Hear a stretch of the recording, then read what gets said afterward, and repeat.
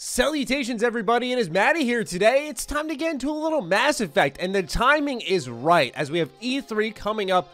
Who knows what's going to happen, right? There are so many RPGs that we could potentially see, from Fable to Starfield to Avowed and so on and so forth, that a lot of the coverage is really going to ramp up heading into E3. So right now it's a good time to focus on stuff like patches and mods for Mass Effect Legendary Edition. There's some really exciting stuff in here, like cut content being restored, as well as substantial changes to the Mass Effect Legendary Edition on a technical level that we talked about in our last patch update. So if you're new here, you like BioWare discussions, BioWare conversations, you want a little bit more Mass Effect in your life, this is the place to be. We got some more coming this week as once again we ramp up for E3, and I'm happy to have you here. Now, let's get into that patch, as I'm sure a lot of you are curious what's going down with Mass Effect Legendary Edition, or as some of us like to call it, meh.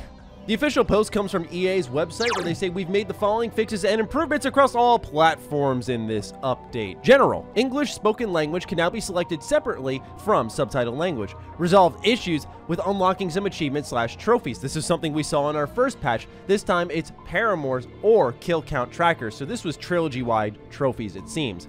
Corrected pre-rendered cutscenes that were darker than intended after the previous update. So as I've said before in patches, sometimes you create an issue with your new patch. Wireless headsets/devices no longer causing issues with the Xbox launcher. Improved PC performance across various hardware configurations, including Vermeer. Fixed an issue on PC where non-standard characters in the operating system's username would prevent the game from launching, and remove the dependency on the AVX instruction set in the launcher. Also, other minor calibrations and fixes, including some instances of crashing. Probably the most significant one here, you're not going to expect this, is the headset one. This was a very big issue for some people at launch when they played on their Xbox. It was such a specific thing that I'm not surprised a lot of reviews missed this big technical issue, but finally it has indeed been fixed. I think the other more noteworthy one is PC performance. This was something we talked about in our first patch video on how there was not widespread issues. At first, the reviews came out mixed for Mass Effect Legendary Edition on PC, but over time, things progressively got better, and seemingly the port wasn't so bad. There are also specific issues fixed in the first Mass Effect. That is the one I am most excited to talk about, because some of these have impacted me in ways it's one of those bugs, the stealth bugs I like to call them. You had no idea they were impacting you your whole playthrough, and then you get to the end of the game, then you read some of the patch notes and go, oh my god, they got me. I had no idea, and they got me. So for Mass Effect 1, it says, fixed an issue that prevented players from reaching max level. Fixed an issue where Tier 7 Spectre Master Gear was inaccessible. Various collision improvements. Fixed an issue that would prevent the ability to interact with objects. Lowered audio volume on mass relay load screens. That's a big one. And improved eye animations for male characters in some screens. Another big one there. So with Mass Effect 1, we finished our playthrough live on stream. We're starting Mass Effect 2 very soon, sometime this week. I'm looking forward to that. But in Mass Effect 1, whenever I would hit the start screen and go into my squad menu, I would see people sometimes noting, oh, you're kind of a low level for this area. I was level 26 by the end of the game, and I think I finished it around 27 or 28. But people were like, whoa, you're low level. I maxed out. I was in the 50s. And some people were like, I was in the low 20s. What's going on here? I did all the content. And what's happening is it's clear there's some type of XP bug, it seemed, or something preventing you from reaching that final level, which has now been fixed. I thought it was I missed some content. For me, once the trophy popped saying you've completed a majority of the content in the game, I was like, okay, that's it. I'm going to continue on, race to the finish now. I feel like I've seen enough, and I want to get into the next Mass Effect game. So that's why it was all the more confusing when people were going, oh, you're a low level. I was thinking to myself, well, I'm on the legendary mode, which would change how scaling is tweaked and its level cap overall. But when people were coming in with their different level reports, it was really confusing. So now that makes a little bit more sense. The Spectre gear was also a pretty important thing. So for those who aren't knee-deep in Mass Effect 1, you start to get a lot of credits towards the end of the game. And if you go to the Citadel, there is a requisition store. You can go in the CSEC area, which allows you to pretty much get the best gear in the game for you and your squad. It's one of the cooler parts of the game. And going back to this game, I've just appreciated Mass Effect 1 more and more. Maybe we'll talk about that in a separate video at some point in time.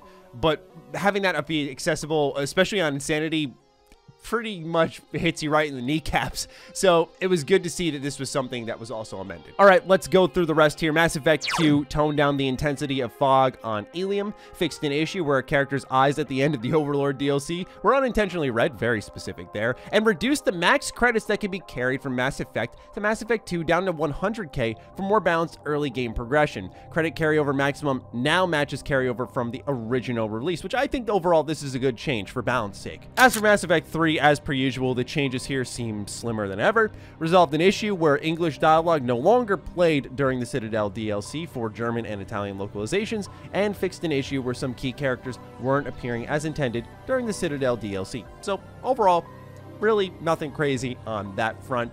What I'm really excited to talk about in this video are the mods. I'm definitely going to make a modding video sometime within, I'd say, the next month on Mass Effect Legendary Edition, just spotlighting some of the insane things that are happening within this community, because they're doing some great work. I think a lot of people always look to Bethesda Game Studios as the leading modding community, and for good reason, by the way. I still think a lot of people don't understand how lucky we are to have like visual assets that can be created and used to make new levels, new quests, and all of that stuff inside our brand new Bethesda Game Studios games. But the BioWare community, they deserve some love, all right, because they are actually restoring cut content like romance scenes that were previously removed from the game that now have audio. There's also stuff like new quests, new text adventures. It's actually really awesome. So let's start by reading a IGN article titled "The Mass Effect Cut Content Being Restored for Legendary Edition by Modders." As reported by Eurogamer, the community has already created a mod for the first Mass Effect that allows same-sex romance between male Shepard and Kaidan, as well as female Shepard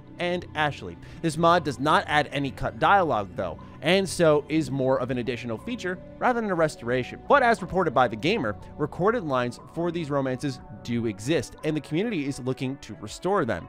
They are hidden among the files of Mass Effect Legendary Edition's folders, as well as dialogue for same-sex romances in Mass Effect 2. These cover romances for Thane, Jack, Miranda, Jacob, and Tali, although the only available dialogue is for the first romance encounter for each character. Mods for the original version of Mass Effect 2 were able to restore this content to a degree, but was limited because adding audio was impossible.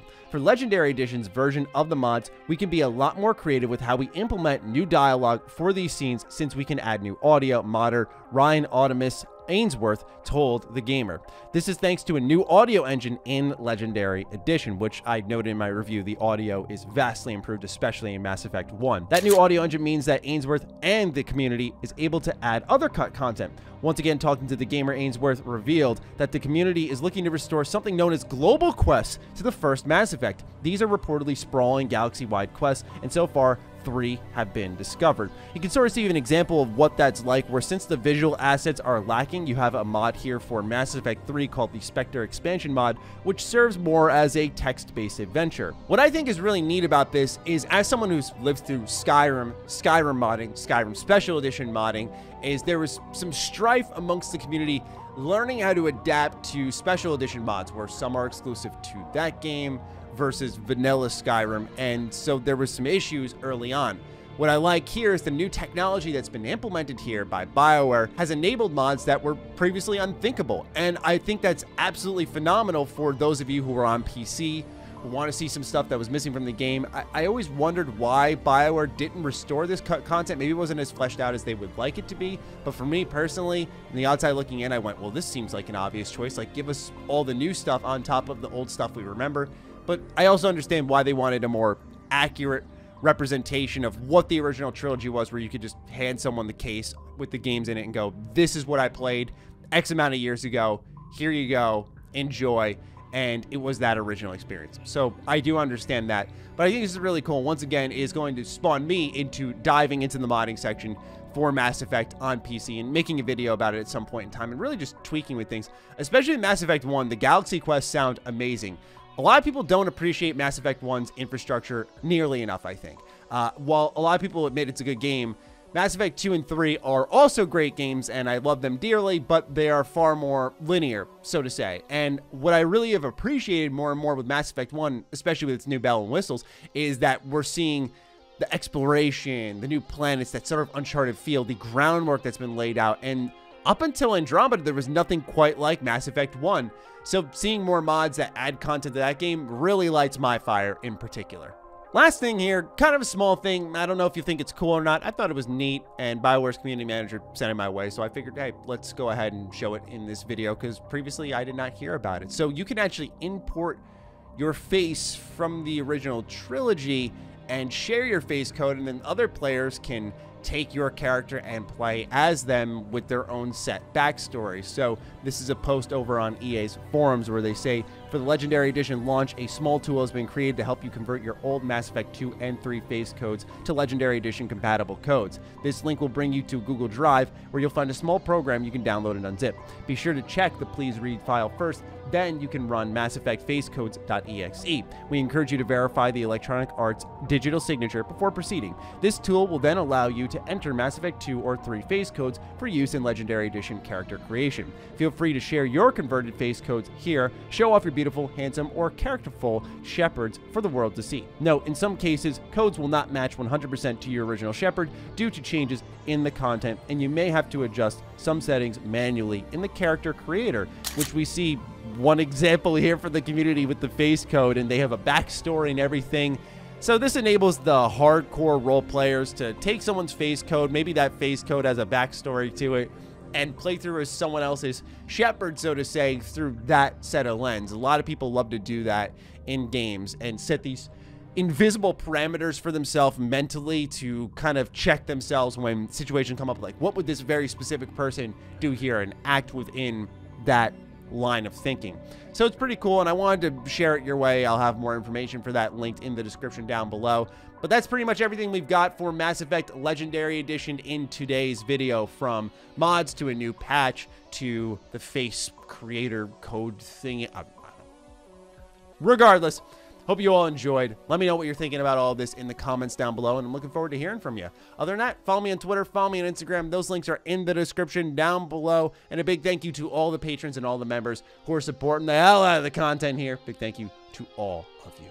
Stay sexy, stay active. I love you all. Peace.